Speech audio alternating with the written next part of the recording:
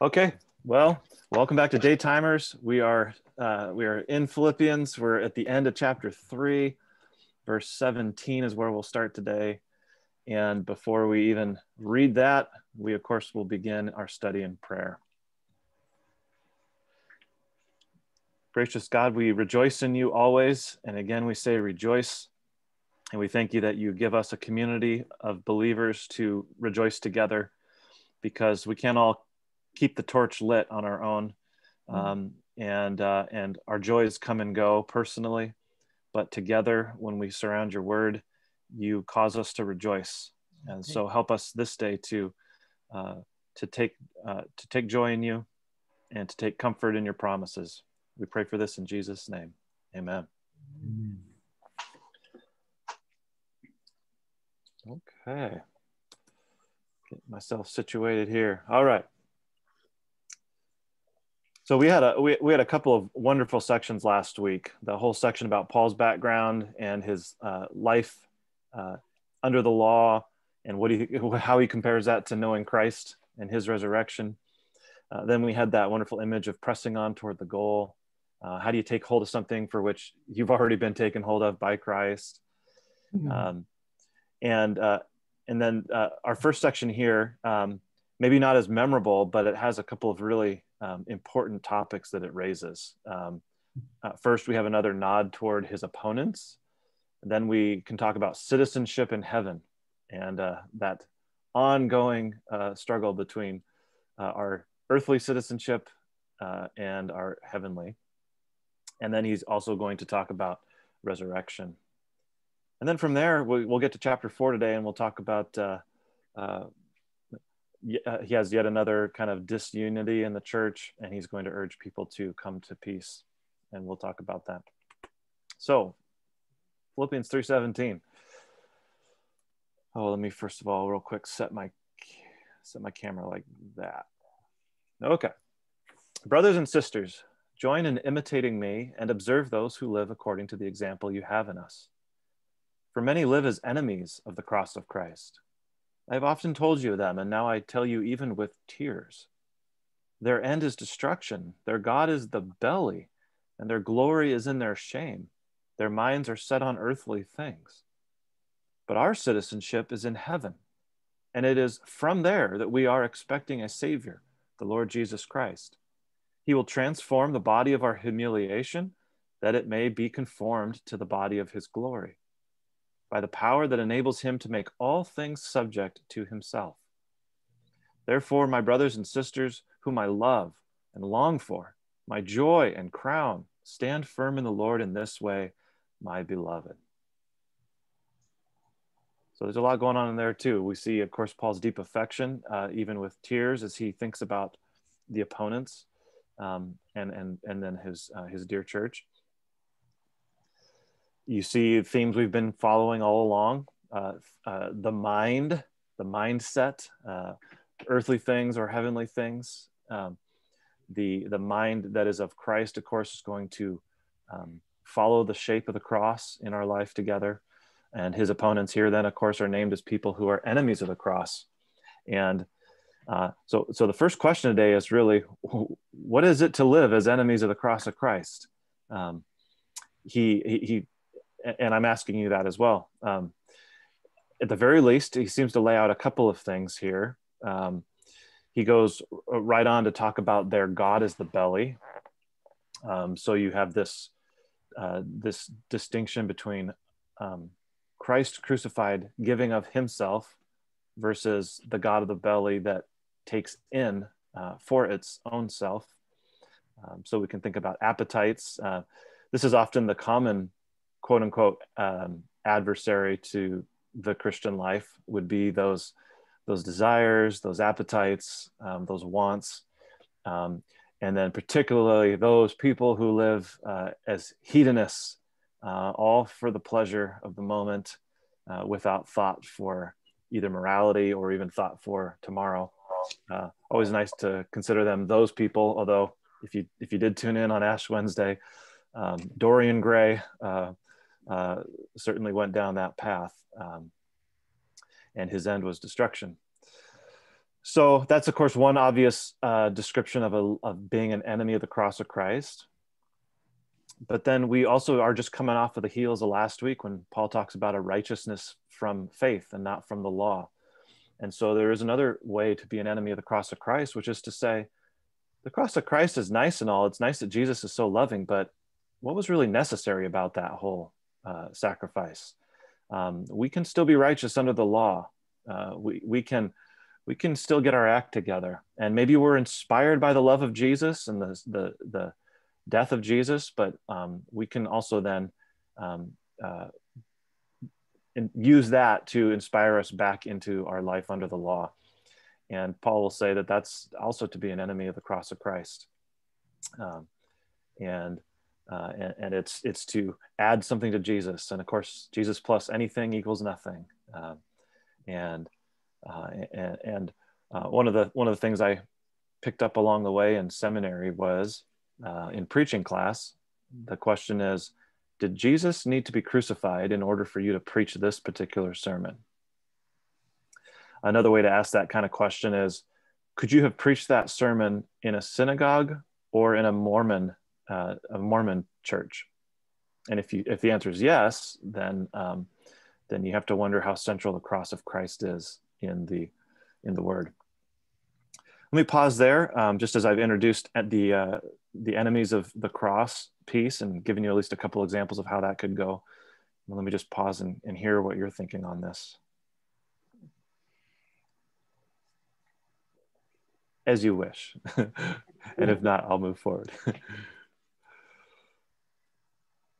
have a really deep question. Sounds like you're setting yourself up. Well, that just to show the fear I have in asking it. Oh, okay. Well. When he mentions they're enemies of the cross, yeah, I hear in that out there, that enemy. I mean, you mentioned that, and that's what we're hearing. Well,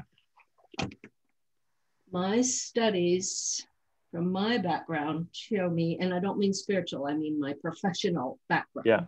Yeah. Which is psychology and that whole world. Usually what we say to others comes from something somewhere within ourselves. Yeah. And this isn't a question maybe, but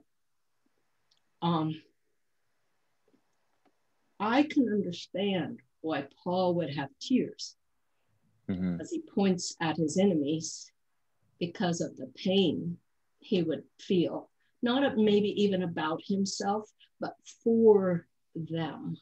Yeah.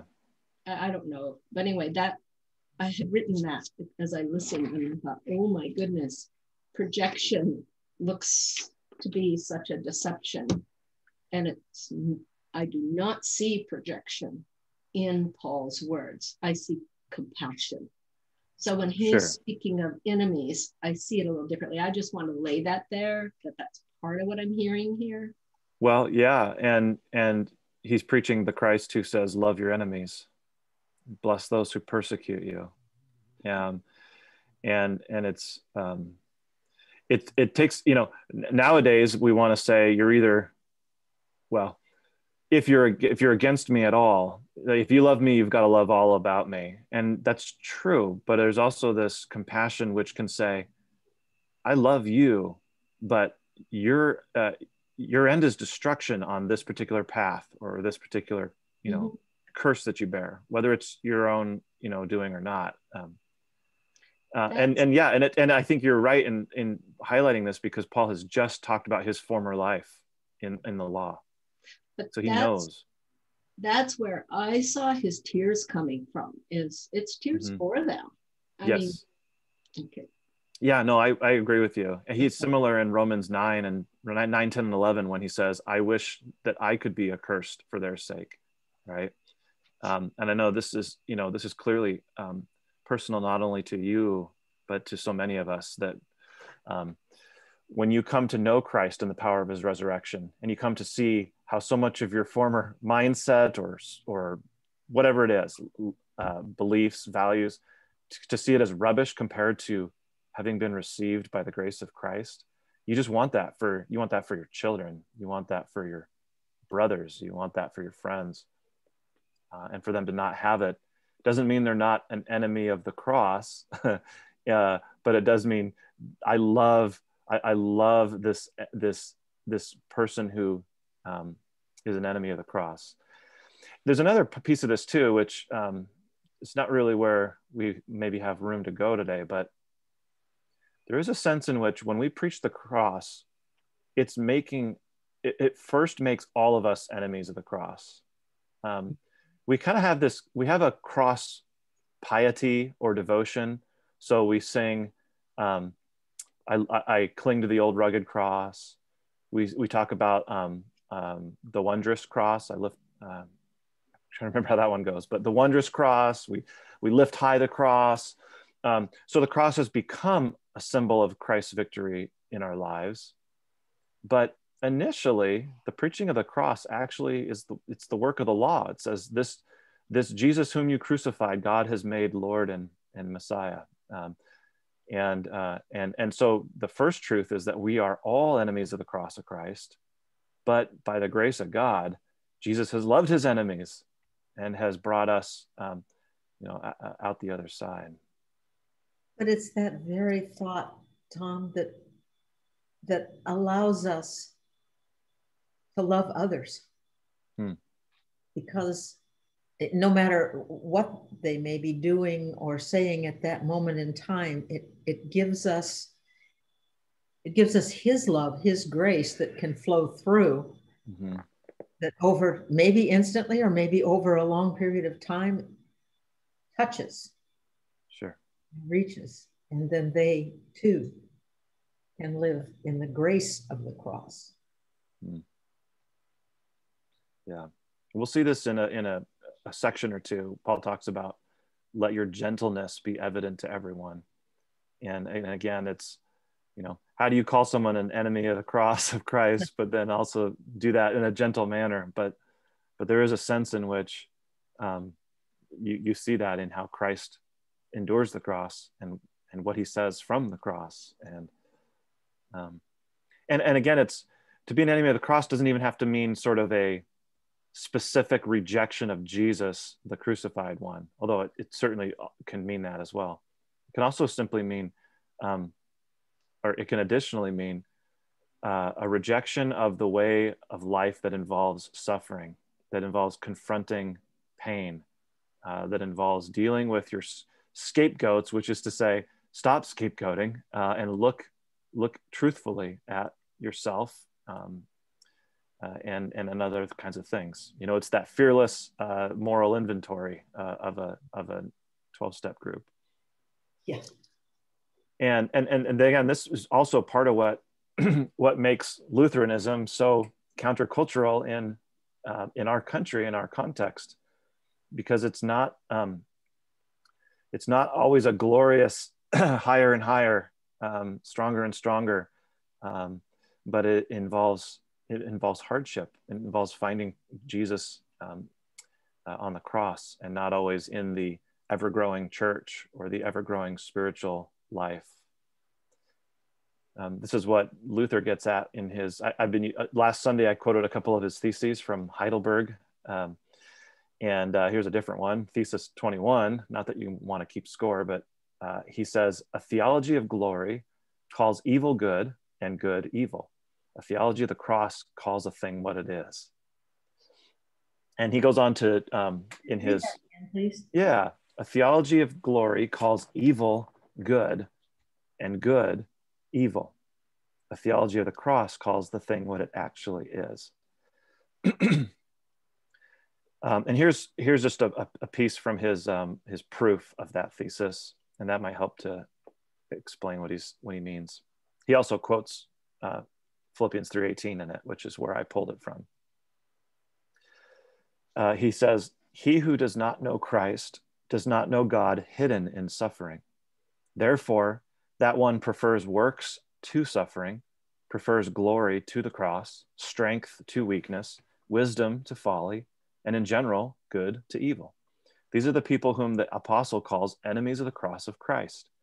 For they hate the cross and suffering, and love works and the glory of works. Thus they call the good of the cross evil, and the evil of a deed good. God can only be found in suffering and the cross. Therefore, the friends of the cross say that the cross is good and works are evil. For through the cross, works are dethroned, and the old Adam, who is especially edified by works, is crucified. It is impossible for a person not to be puffed up by his good works unless he has first been deflated and destroyed by suffering and evil, until he knows that his works are not his, but God's.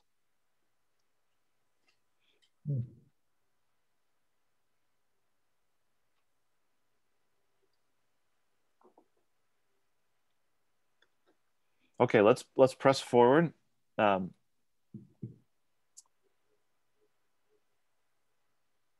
yes. Luther just blows all of our culture out the window. Yeah.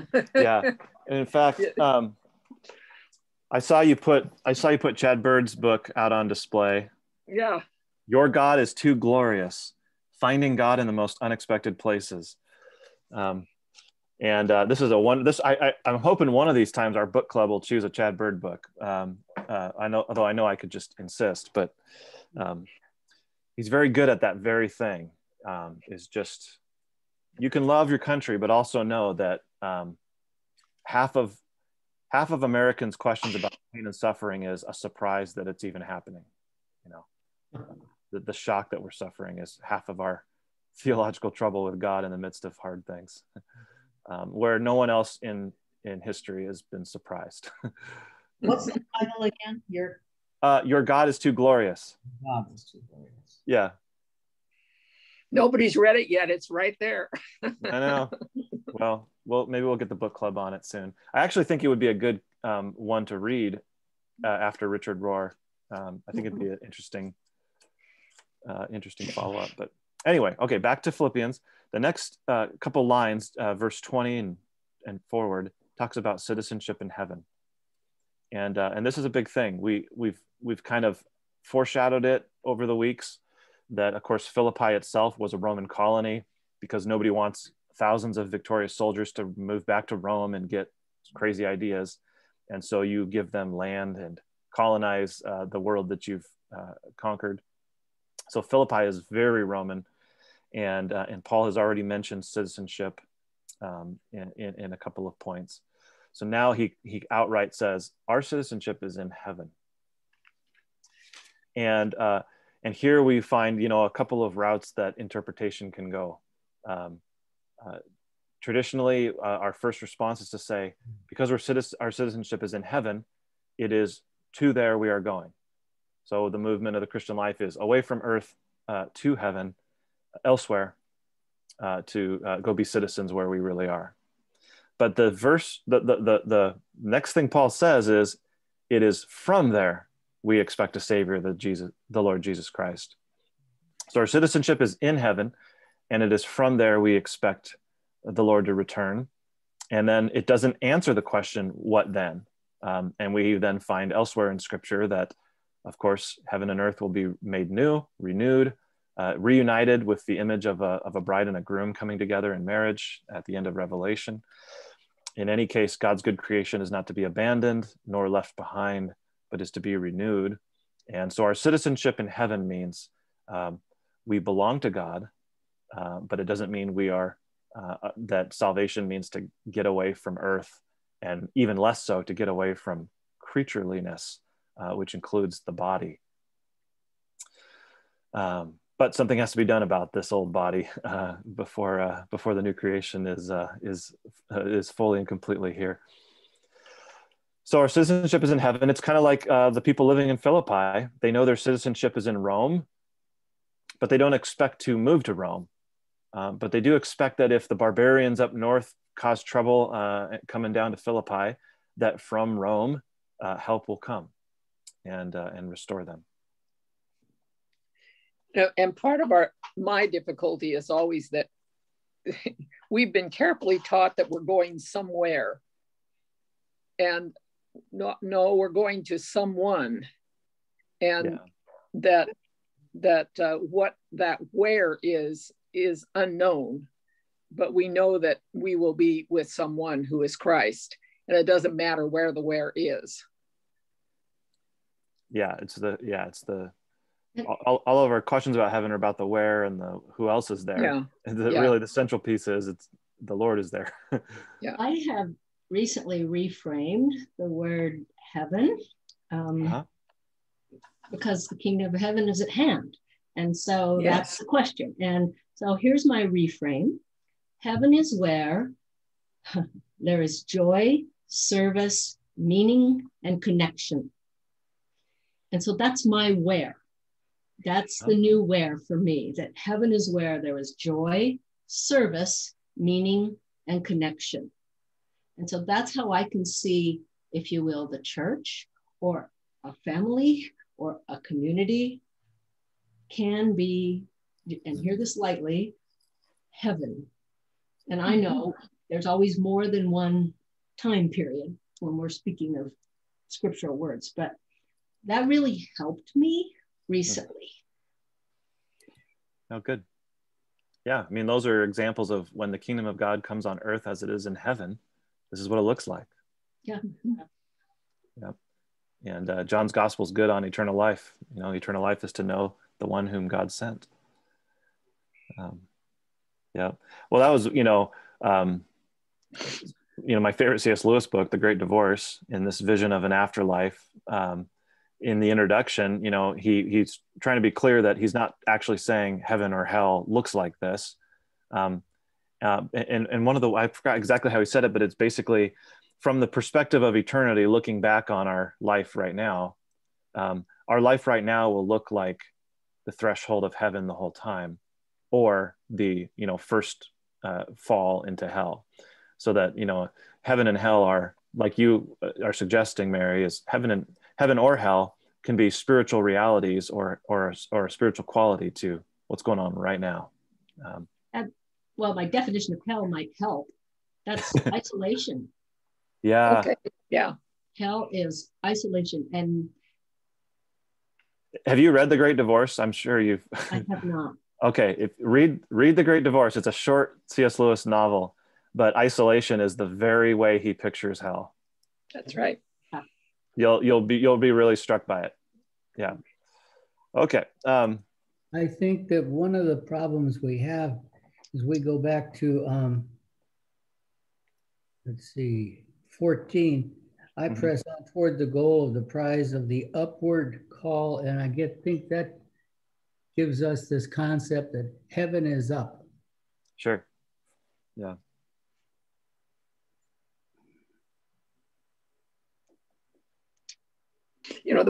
I think one of the best things about The Great Divorce is that there's a constant movement of trying to convince the people in hell to move to the threshold of heaven. And most of them refuse.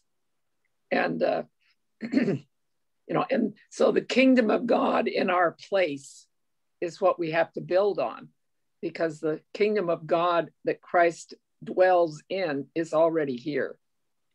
And that, what is in our place? Say that again, Judy, in another way. Well, the kingdom of God is here. We live in it. This is where he lives, in us. The kingdom has come.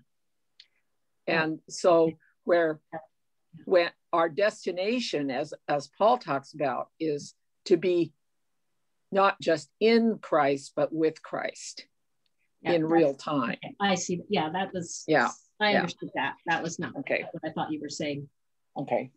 Well, and as Jerry points out, the upward call of God tricks us theologians of glory into saying, well, the upward call of God is going to give me my best life now. It's going to empower me for successful living as my culture defines it.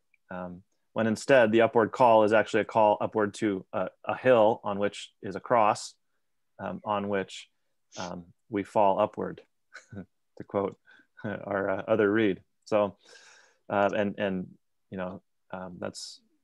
a hard ask. So it's a citizenship in heaven. I don't want to take a ton of time on sort of the two realms of temporal earthly power and sort of the church's power. Needless to say, as the Reformation was unfolding, the mixture of kingly earthly power and the power of the Pope, and who has authority over what.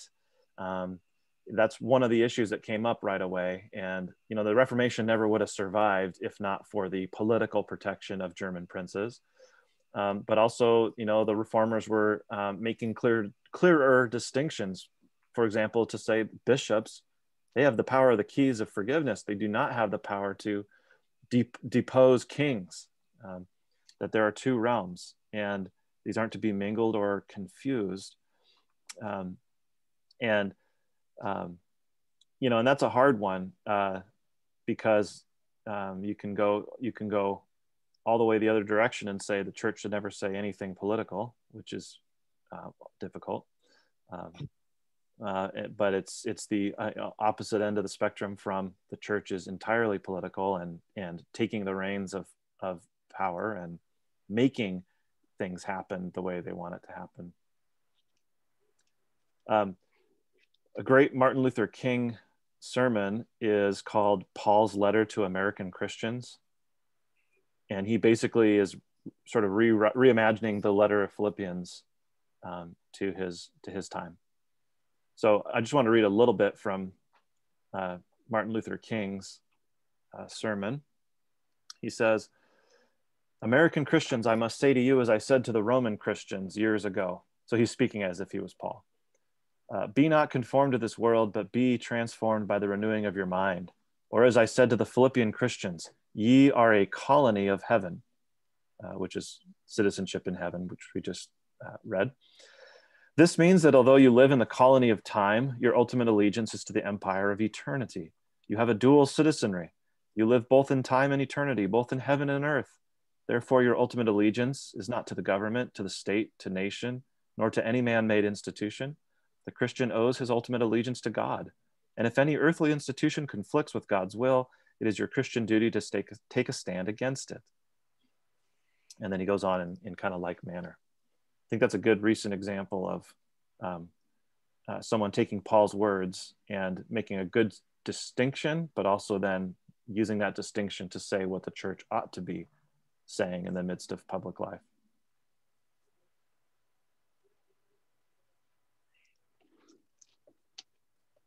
But to say dual citizenship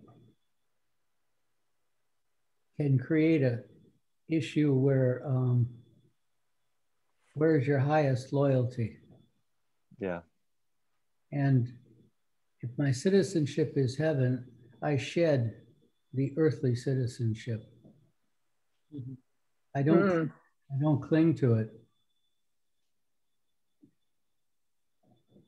Well, that's the struggle. What does it mean to be dual citizens, or is that not the right way to think of it? Maybe. Yeah. Not so long ago, I was having a conversation with someone that I really admire, and it really took me back because we were talking about the horrendous things we have done as a human race to the environment and to the place we live, this planet that we live on. And this person who is a Christian said, "Well, I don't worry about that stuff because God's just going to take care of it anyway." And I said, "Well, it seems to me that God gave us a planet that was perfect in every way and creates itself along the way as God directs. And perhaps instead of your answer to that, God's answer will be, I'm not going to come back until you fix it, and because, when you have citizenship in heaven, you have to take responsibility for the place you live as well and for the people that live in it. You can't just shove it off. Our whole being, our whole life is given to us with, as Christians especially, we know that we're stewards. Yeah. Of all that we're given.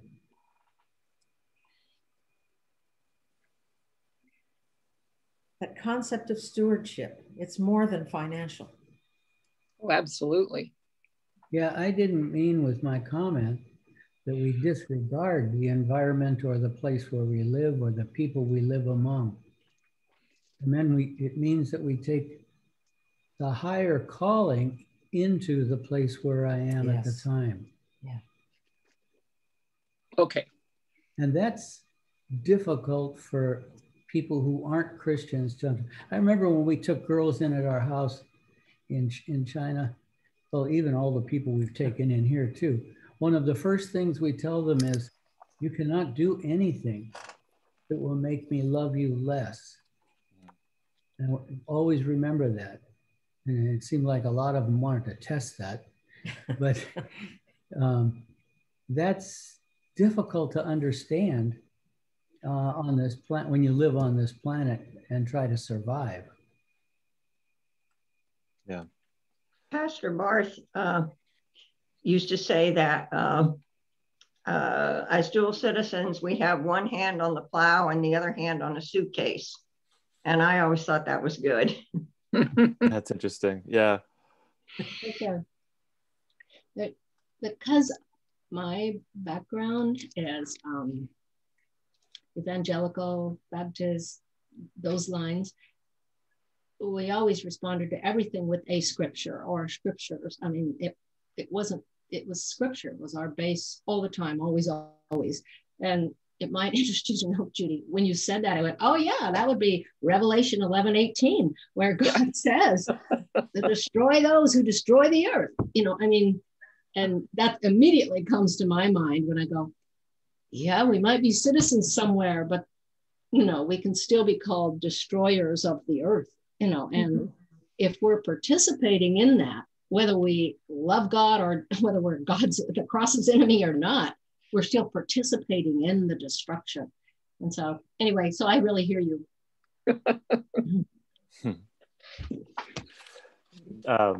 Gerhard Forde has a great short book called Where God Meets Man. Luther's down to earth approach to the gospel. And it's so good on talking about how earthy Lutheran theology is, and that whether it's vocation and calling. But one of his quick ones is, when we are really persuaded that God's kingdom comes by grace, then and only then do we come down off the ladder and put our feet on the ground, the soil of this earth once more. And then he actually goes on to say something about the devil, and to me it reminds me of C.S. Lewis's Screwtape Letters. But basically he says, if the devil can get us to be so religious that we leave the world, he can have it all to himself. Oh boy, that could be a big ouch. Right, you know, and you're so heavenly minded, you're no earthly good. Right, yeah. I've heard that statement many times. True. I think it's a contrast to the early part of this reading today, where Paul is in tears. I mean, that's such a different response. That is, it's not looking down on someone. It's looking across, you know. And that is a position of grace. Yeah, well, we're going to talk about this on Sunday in the class on grace. We're going to talk about the free will or the unfree will, and how if your theology, if you have a theology of a free will, that produces judgment. And if you have a theology of the unfree or the bound will, it produces compassion. And we'll talk about some of that on Sunday. But Paul is evidencing someone who's moved to tears because he sees people just following their appetites, the god of the belly, and the whole way down, saying, you know, I'm being true to myself. I'm following who I am, and you know, and I'm being authentic. And he's just saying, don't you see? So I have a little bit of a contrast there. Yeah. Because I know a number when we see God is their belly, we seem to think pleasure and pursuit that direction. And I've seen those whose belly contained deep, deep suffering. Yep. And out of the suffering comes the rejection, or whatever we want to call that, the disbelief, the veil. Yeah. Also, so and that's what my mind goes to when I read Paul's words of crying for those, not out of their stubbornness, but out of their pain. Mm-hmm. Yeah. But then isn't that what it's all about anyway? I mean, people go after things that are unhealthy because of their pain, even if they don't recognize their pain. Well, loss of a child, those kind of things, they're not something you've pursued. They're something that come to you. Right, right.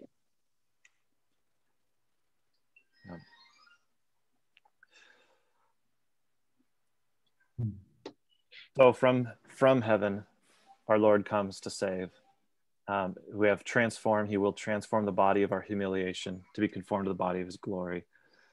So again, we have the resurrection of the body, which should cut off any notion that, again, we are to escape creaturely existence. If the body is not raised, then God has not defeated death. He's simply translated it into some other definition. Just one quick second. Hey, Emmett, could you turn your volume down real quick? I've got my preschooler just came home and he's distracting me. Thanks, buddy. Andrea started a part-time job this week, and so we're trying to rejuggle children. So, all right. Let's see. Anything else on this section?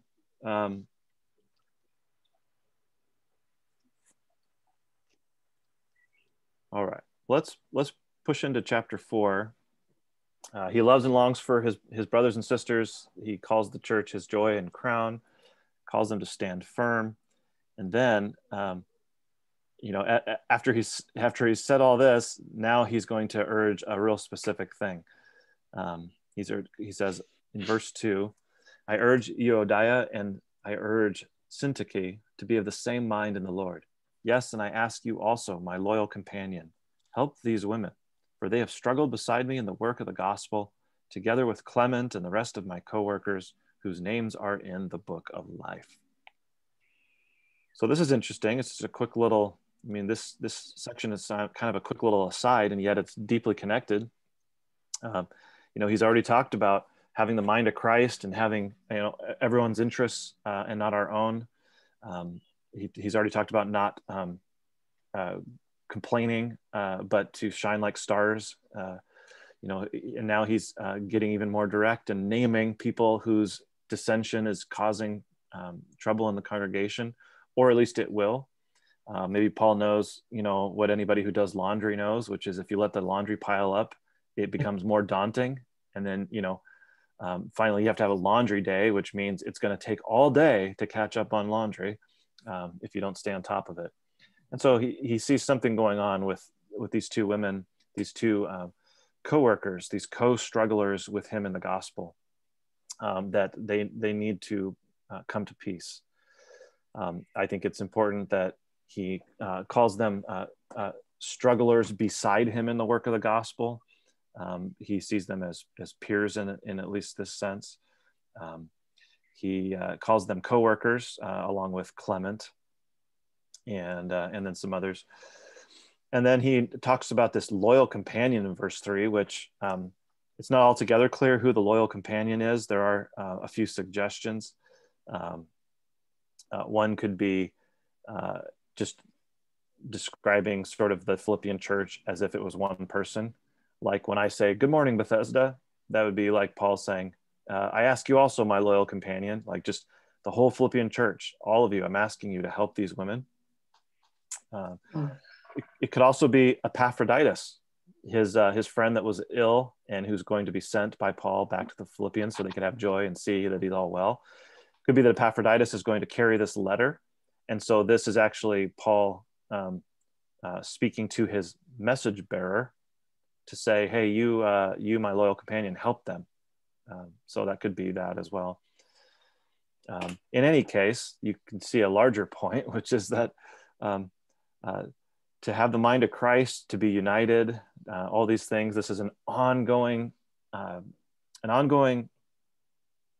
charge and challenge in the church. There's great impact to division, and it doesn't take much. It doesn't take a big church fight over worship or human sexuality. It can just it can begin with two people, and go from there. And I know we all know this. How do we do the laundry as a church and not let it pile up? You were referring to a singular person other than the women? Well, yeah. So verse 3, yes, and I ask you also, my loyal companion, help these women, for they have struggled beside me. So that loyal companion, whoever that is. And in fact...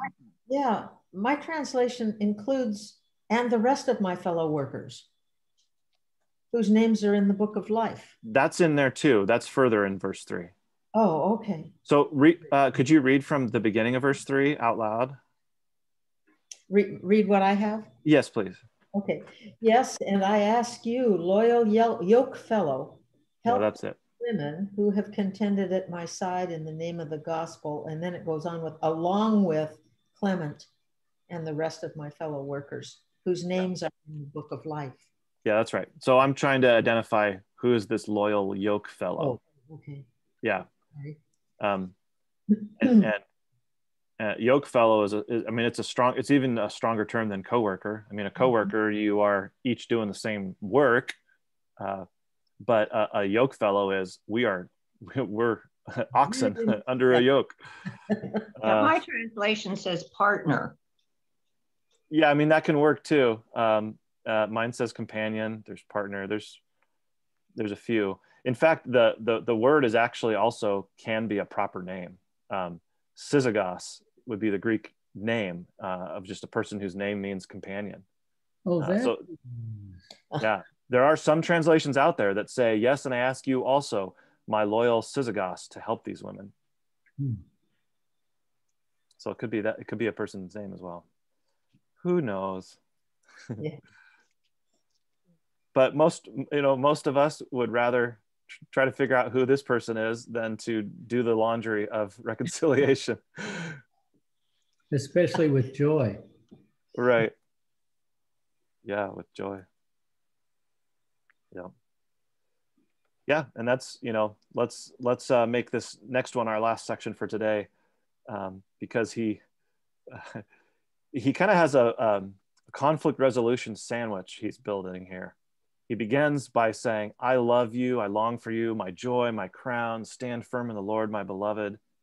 I urge these two women and everybody to help them to make peace.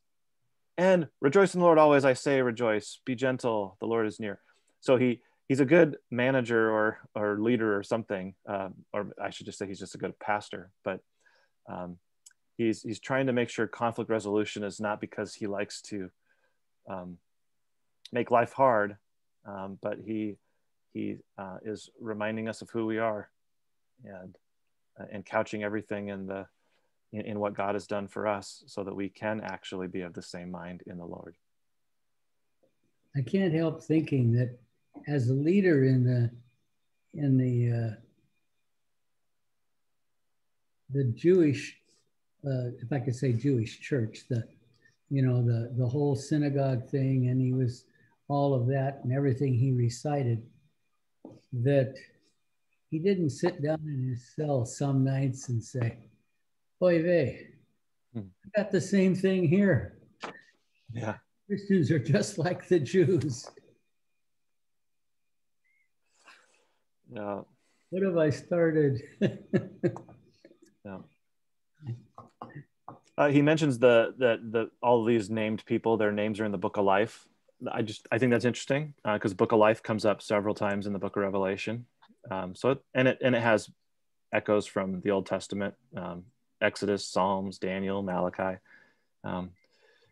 It's especially as he's talking about citizenship in heaven. It's it's again a promise, a gospel promise that your name has been written down. It's in a book. Even though you're struggling in the gospel, even though, you know, being a person whose life is shaped by the cross isn't so glorious, your name is written in the book of life. So you don't have to worry about all that. There's a whole different discussion about that. If you examine what the word name might mean, it's more than just Mary. So there's a whole bunch more that could be looked at as what does it mean to have your name somewhere. Yeah, it's something we don't pick up on as much in the modern world. Your name is sort of your reputation, but in some cultures, to have somebody's name is to sort of have a power over them. So when Moses says, you know, when they ask me who sent me, who shall I say sent me? And he gives them the divine name. Yeah, and that's and that is an essence. And so to write an essence is impossible. Well, so the divine name is a whole, you know, education in itself. Yeah, that's but to be given a name. I mean, Jacob wrestles the angel of the Lord or something by the river Jabbok, and then he says, "Give me your name. I won't let you go till you give me your name." Because a name is it's a power, but it's also it's an access. And when you have someone's name, you know how to get a hold of them. This is why I get nervous when liturgies get further and further away from the names God has actually given us to call upon him. And so it's very common to sort of say, well, Father, Son, and Holy Spirit is, you know, there's at least 2 boys and maybe a girl, and Father, we all have daddy issues, and, you know, the Son, we don't want our Savior to be a man, you know, we got to kind of de-emphasize that. And so then you end up getting like all kinds of nicknames or metaphors for God. And some people even baptize people in these other kinds of names, which is not what we were given. And it doesn't mean, you know, you have to say God is a male father only or something. But when you've been given a name, God is saying, here's my name, call upon me and I will answer you. This is my name. And that's a big thing. I read a lot of fantasy and a little bit of sci-fi, but a lot of fantasy. And probably a few of you have read Ursula Le Guin over the years, her Wizard of Earthsea books. And the whole magic system in that is based on knowing somebody's true name. And if you know their true name, you've got them. So so Mary, your name is not just Mary in the book of life, but there's something else there. It's like you hear your name.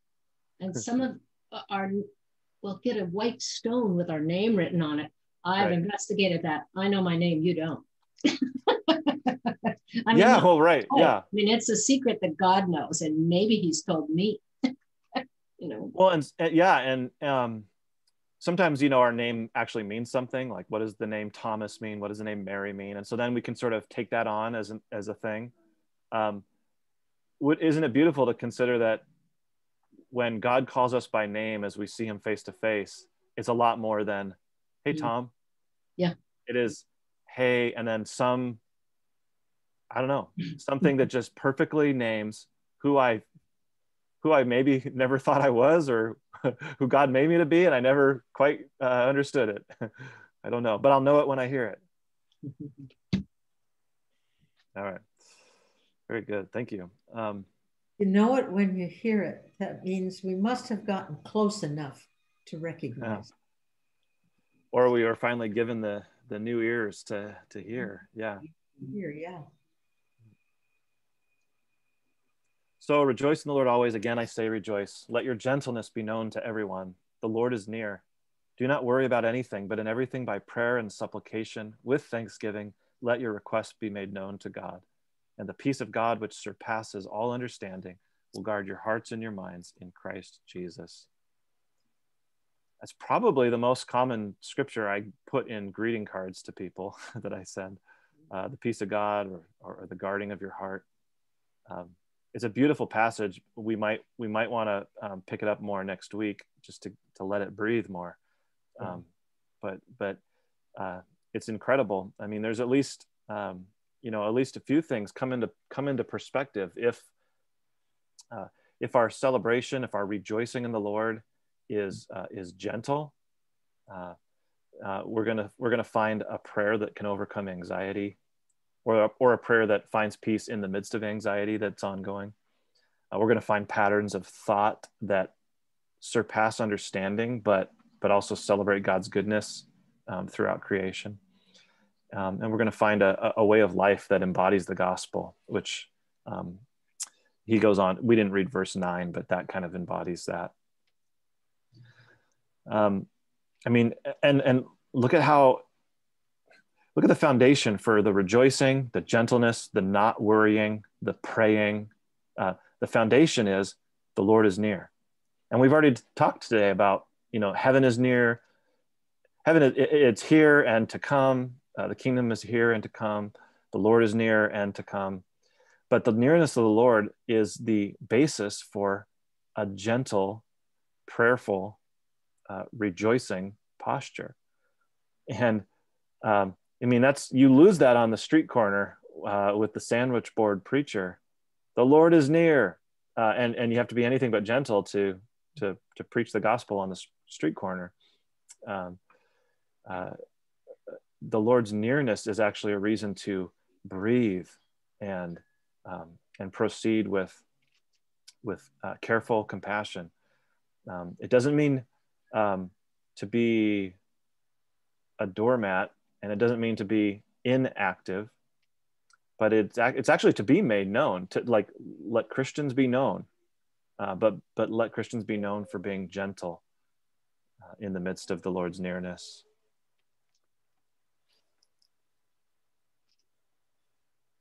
We can afford to be gentle when living in the expectation of the Lord's coming.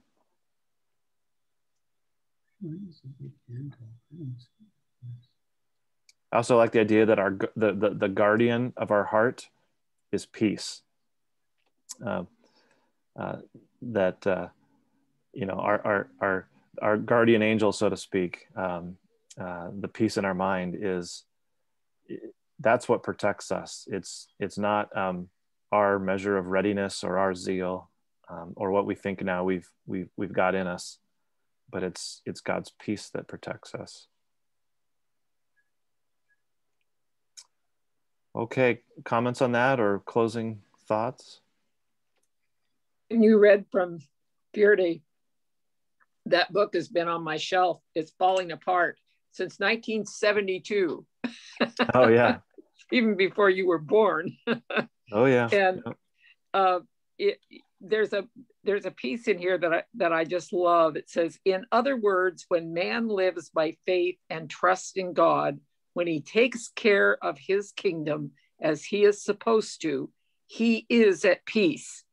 And in this very peace, he images God. Just as God rules over, loves, and cares for his kingdom, so man is to have love for the kingdom. In that way, he lives in the image of God, at peace with his maker, with himself, and with his world. He lives down to earth.